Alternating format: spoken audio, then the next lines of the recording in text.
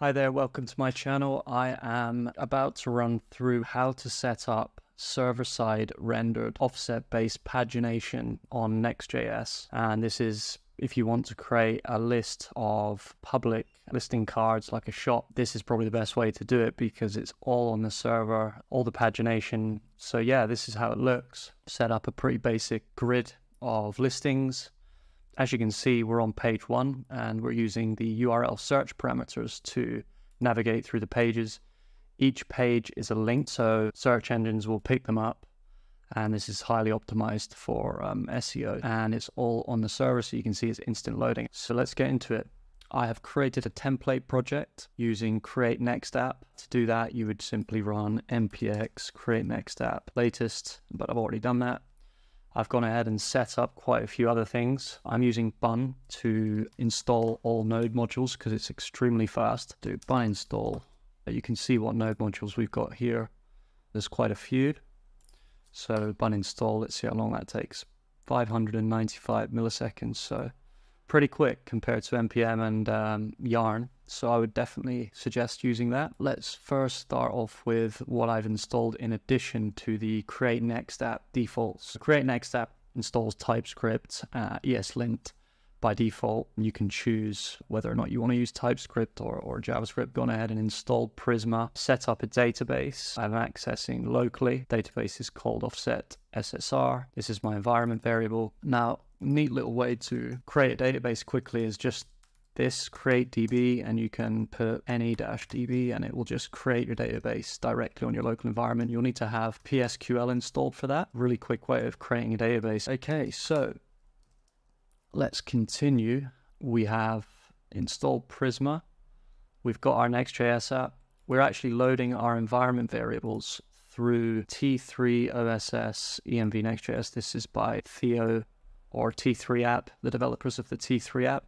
It's really handy, to be honest. It gives you kind of type safety with your environment variables. So all your server environment variables go in here, all your client in here, and then combined go into here. And then you can actually access them easily just using this env variable throughout your app, and you have full type safety. Okay, so what we do here is we import that into our MJS next config. We've got in our domains URL for loading images. We've got server actions enabled, typed routes enabled. These are experimental. And this is our tsconfig ESLint, our tailwind config, and our prettier. So as you can see, I have already created some basic elements like button, input, link, footer, header, sidebar.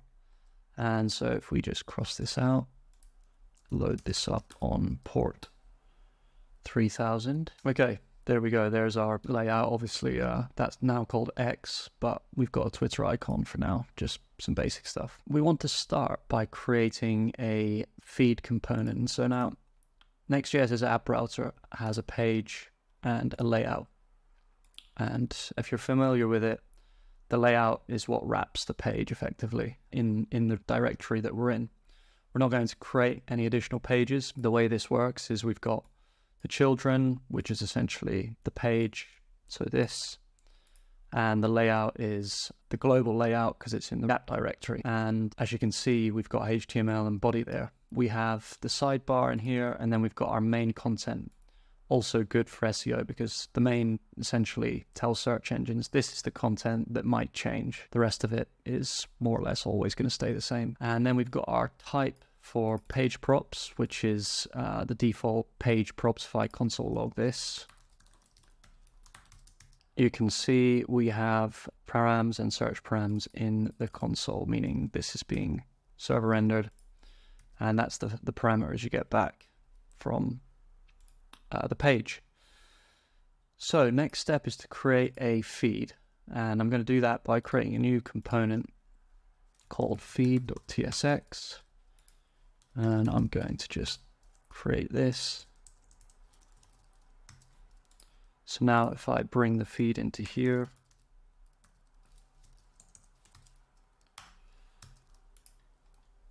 there we go, we've got our feed. I'm going to start by creating a server action. I'm going to create const fetch feed equals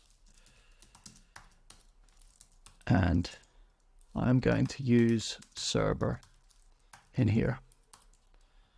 So this basically says this is a server action. Now, kind of what we're wanting to do is pass in the take, and we want to also pass in the skip. So I'm going to put results equals Prisma. Just realized we actually need to seed the database, and I've created this simple seed command for seeding the Prisma database. And so I'm going to run this. What this does is it creates a user, john@example.com. It just creates about 50 listings there. And if you look at our Prisma schema, that's our schema. And so we're effectively going to create these listings and these images so we can pull them from the database. So let's do that. P Prisma db seed. That actually uses a seed command that is in our package JSON, this one here, and it's executed. So pdev. Right, now we can do prisma.listings.findMany. Oh, prisma.listing.findMany. And then we want to take, skip, and we want to order by price ascending. So you'll note that in the seed file, we actually incremented the price by 100 on each iteration of the loop. So we want to just show that in the results on the feed. Now we need the total. So prisma.listing.count. Oh, forgot one of these.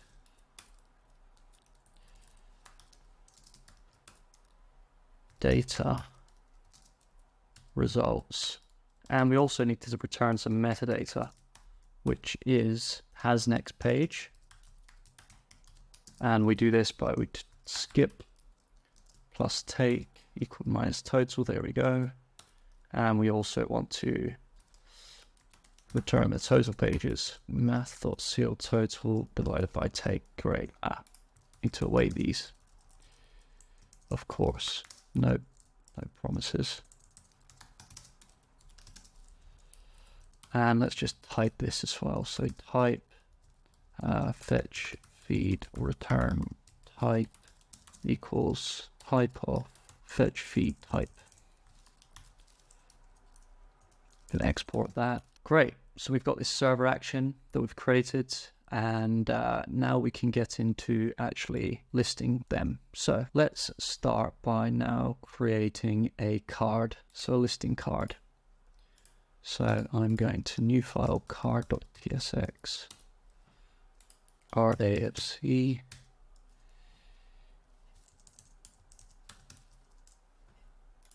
cool listing card, and that way we can do this array.from length 10 dot map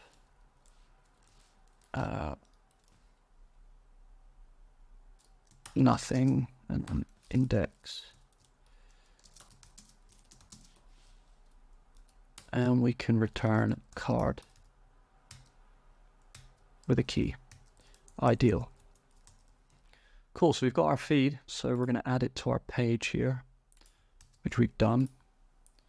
And we can actually pass these props down.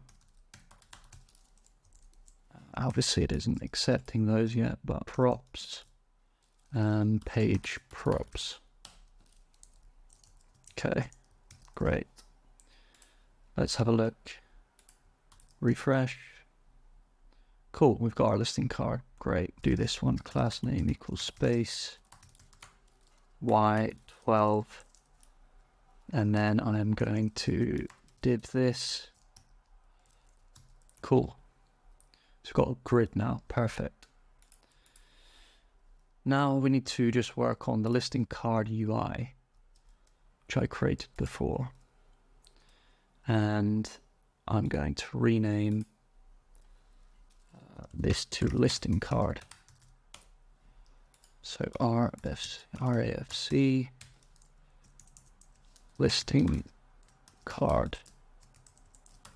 We've got listing cards there, got our card UI. So now we actually want to change this to listing card. Excellent. So we've still got our listing cards there, perfect. UI that I just created. So the props that we want to take in are the listing, and we can just put a type definition here, because ultimately these are the fields that we want to show on our listing card. So let's just const get rid of all these and equal props, perfect. Get rid of that, don't need that, don't need seller ID, don't need end date. We just need title, description, image, and price. Here is the wrapper component for the card. Here is the image. Cool. So let's just first of all actually get this data from the server action. Now, how will we do that? Well, basically, it's as simple as this. Const data equals fetch feed. And we need to also make this asynchronous. We can do this because it is a server component, which we can mark it as use server.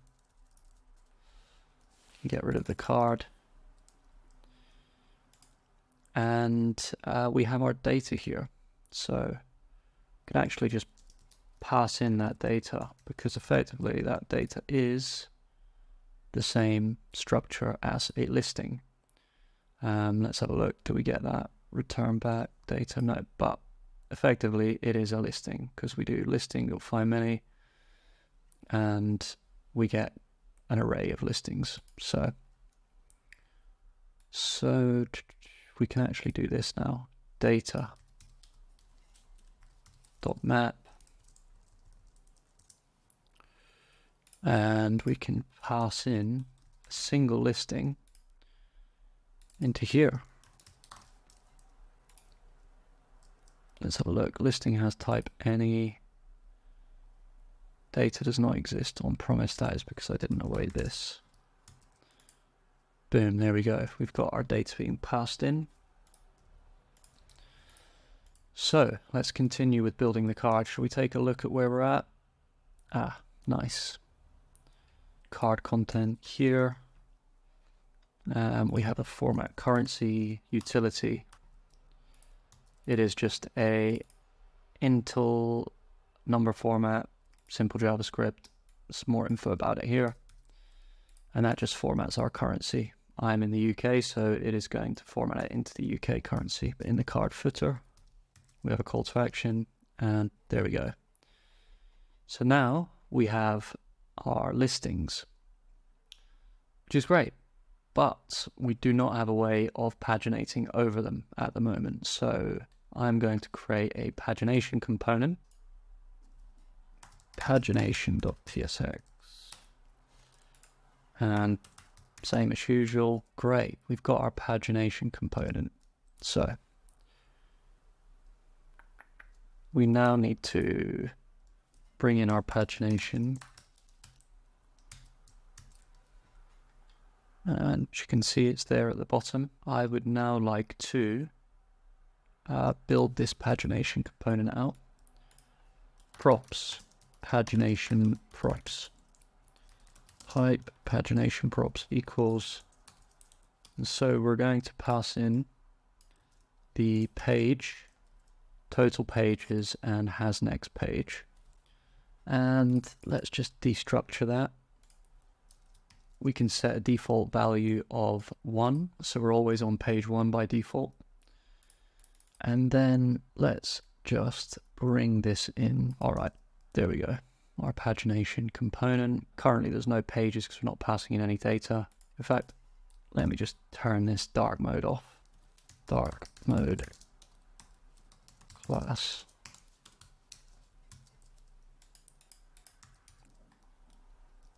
Nice, much better. So we'll need to actually give this pagination a better text color. Yeah, nice. All right, so what do we need to pass in? Well, we need a page, total pages, and has next page. So the way that we're linking through pages, as I said before, at the start of the video, we are doing page equals 1. We can actually get this on the server side and use it to map through all the pages. So that is where these props come in, page props. We've got the search params in here, and we can just basically destructure that. So if I do console.log props.search params, you'll see page 1. If I change that, page 2. Nice, that's on the server. Okay, so if we can pass in the props.search params, as well as we want to pass in, so first of all, we need to actually get the metadata out of here as well. Mat prep for that.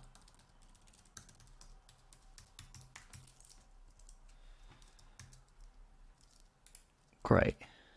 And if we console.log these, you'll see we've got all the listings, and then the metadata, we've got a total of 7 pages, and has next page true, which is what we want. So that's all the correct information being passed into the pagination component. Now, the only thing that we don't have, we do have these pages, and we can link to each one, but as you can see, we're not actually changing the page. We are changing the query parameter, the URL parameter, but we're not actually getting new data. And that is where this comes in. Revalidate path. We want to revalidate the path on here, and then we want to actually pass in dynamic variables. So we've got page size. Our page size is here. So let's just create const page size equals 8. Page size. And we default this to skip. We're defaulting that to page size of 8. Let's do search params here. Dot page. So the page number is defaulting to 1 again. We are taking page size of 8. We are skipping the current page number, which is the page, minus 1, basically. Gives us the amount of listings we want to skip. And so we pass these in.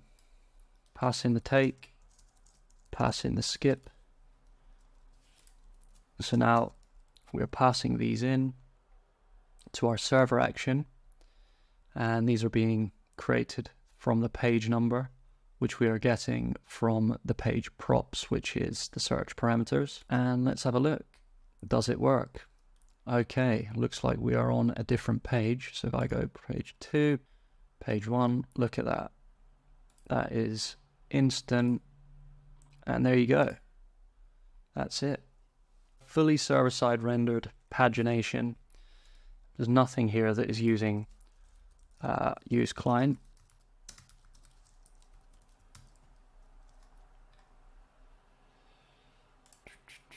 There we go. Cool, I hope you enjoyed the video, and give it a thumbs up. Feel free to subscribe. Check out all the links below. I'm going to post the GitHub repository for this and maybe integrate it into your own project.